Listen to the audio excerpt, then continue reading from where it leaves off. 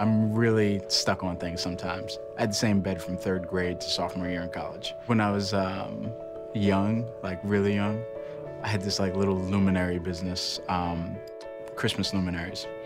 And in 6th grade, I went out and door to door sold. I was like, how would you like these lights? Like, you know, I was trying to start my own little like business thing. I feel like having that ability to really take ownership of something and say, hey, I started this from the bottom and now we're here. That's really what kind of drives me on the day-to-day. I grew up in the middle of nowhere, next to a steel plant. I was supposed to work for the steel company, like everyone else did in that small village. I'm a sales director. I'm taking care of the Swedish banks. It's quite complicated. It's a puzzle. You need to get it all right, and it's quite hard. It's tricky.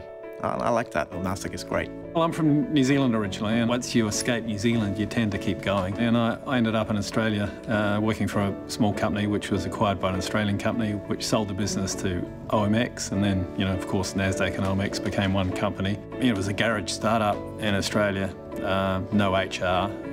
The guy that did the accounts was the father of one of the founders. It was a bit more entrepreneurial. My father was programming with plugboard computers back in the 70s. Computers are hugely powerful now compared to what they used to be. So our job, I think, is to harness that power and to use it to do better things. I came in as a junior index analyst, and to be honest, I didn't know much about indexes, more than what I saw on the screens, never really realizing how much effort and work there was actually behind getting those indexes out there. Even though Nasdaq is a fairly large company, you can still, within your business unit, you still get a feeling of that you can be a little bit of an entrepreneur. Your views, your suggestions, they have an impact, and you can really make a difference. Bob Greifeld, the CEO of Nasdaq, has lunch with all of the employees, which is really unique, and he always asks, you know, sort of what can be improved in the organization, and that's something that I mentioned was I would like increased transparency to the marketing communication side from the businesses, and I spoke to our CMO shortly thereafter. I know it's something that Bob then talked to him about, and now we recently did goals for 2015, and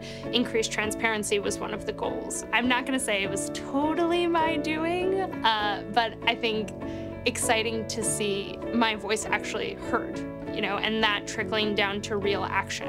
I came in as a very entry-level person, and to have a C-suite level person make themselves that available to you is empowering. If you're up for the challenge, you're given the opportunity, and you can keep going. You're around good people who are willing to see you succeed just as much as they'd like to succeed. So you're given the opportunity and encouraged to take the opportunity to develop and create value for the company as an employee of Nasdaq. And I think that's what makes this company so fantastic.